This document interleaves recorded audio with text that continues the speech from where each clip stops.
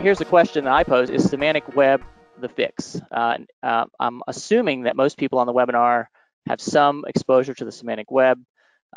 It's essentially a set of standards that allow data to be represented kind of in the way web pages were in the past, where they have URIs to get to them. They can be hosted anywhere in the world, and they can be linked together from anywhere in the world. Like I can write a web page and link to another web page on someone else's blog. So semantic web is a set of standards that does that, but instead of just web pages, it's going to represent kinds of things in the world, orders or people, and relationships that exist in the world, like an airport is located within a city, is located within a country. So we're going from text linked to text to object representations linked to object representations. That's kind of my quick background if you didn't know what the semantic web was. So the first thing about the semantic web in terms of could this be the fix for some of the problems we're seeing is that the explicit scope of RDF, which is the basis of the semantic web, that stands for Resource Description Framework, and it's basically the thing that makes the graph. The explicit scope of it is web scale. It was specifically designed for that.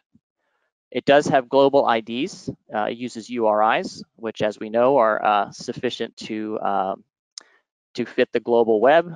Different organizations can have their domain, and therefore they can control what's in that domain, so they can keep from clobbering each other. My website is different than your website. I can manage the URIs in that domain.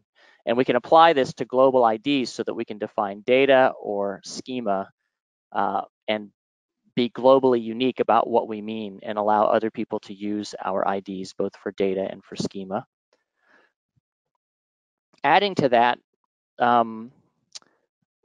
since the schema is done with these global URIs, it is not only it's shareable globally, and then beyond that, there's another part of the semantic web called OWL, which is ontology web language, and it is a language for defining schema, known as an ontology, and to do this with unambiguous meaning. So instead of just having a word for something, a term, you might think of a table name or something in a database, and you hope you understand what that word means.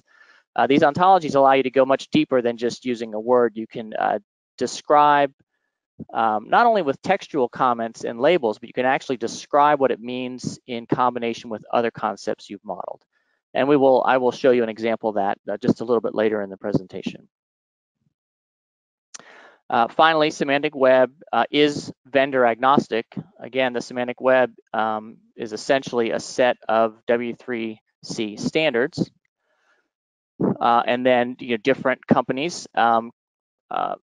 will implement against that standard. So everything would be interoperable. So you're vendor agnostic. You can work with multiple vendors. You can even makes it easier to change out technology. If you need to switch technology, your data can be brought into, and your queries into a different vendor platform, and it all still works because it's all standards based. Okay, so that's why we think semantic web might be the fix. We'll be showing some examples.